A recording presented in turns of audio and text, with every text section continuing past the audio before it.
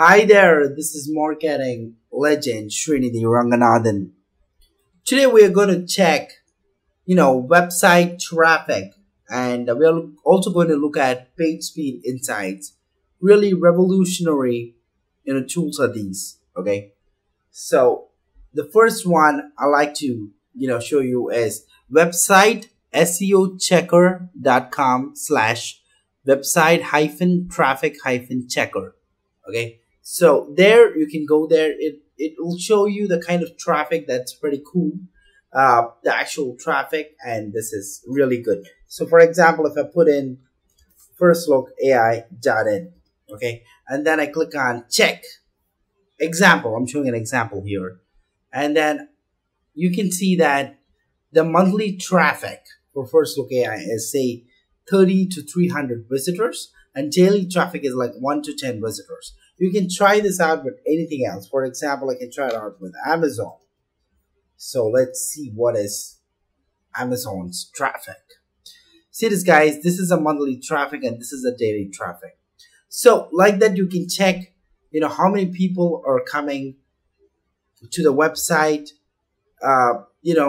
See, you don't have to access Google Analytics. You can just check the website traffic from a higher level viewpoint through this amazing tool. Now, apart from that, we have page speed insights. So in order to access that, you got to go to Google and then type in page speed insights. Okay, then only you'll find this. Here it is in developers.google.com/speed/page speed/insights. So here you'll be able to check whether your web page is going to be, delivered faster on all devices. So here I will just check that across. I'll put first look at it once again.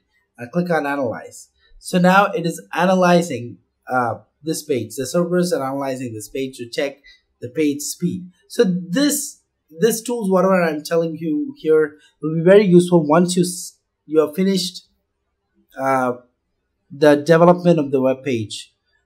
Then only you got to use this. Okay, you can use this tool after a month or two just to check the traffic coming in, but this one you can use once after you finish. So once you look at this, so for example, there are lots of say performance issues that has creeped in here. So all this stuff you can check. For example, it will tell you, it's like kind of an audit, guys. It'll tell you what is right, what is wrong. Okay, so here it'll tell you a lot of things. See, page speed score, it'll tell you score is 32. So 50 is like, okay, so 90 to 100 is amazing. Green should come. Make sure you get the green one. Okay, so now it's like kind of below average itself. Okay, so all this stuff has to be done. So you have to look at the recommendations. So reduce JavaScript execution time, image elements do not have width and height. So all this stuff should be done. Remove unused CSS, remove unused JavaScript, properly size the images. So if you expand this, you'll understand. For example, the size of the images would be different, right? So you'll have to properly size it. Reduce initial server response time. There is something, properly size images. Remove unused JavaScript. You can find out where the JavaScript this one is. It will tell you. Eliminate render blocking resources. Remove unused CSS once again here. So it will help you to go ahead and find out. So that's what's in mobile, right? You come to desktop. Here also you have a lot of stuff. It recommends, correct? So based on your recommendations, based on Google's recommendations, in desktop it loads faster, in mobile it loads slower.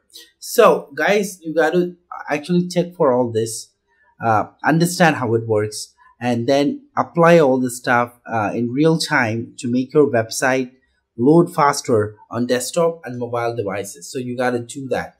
Then only it'll be very useful for you.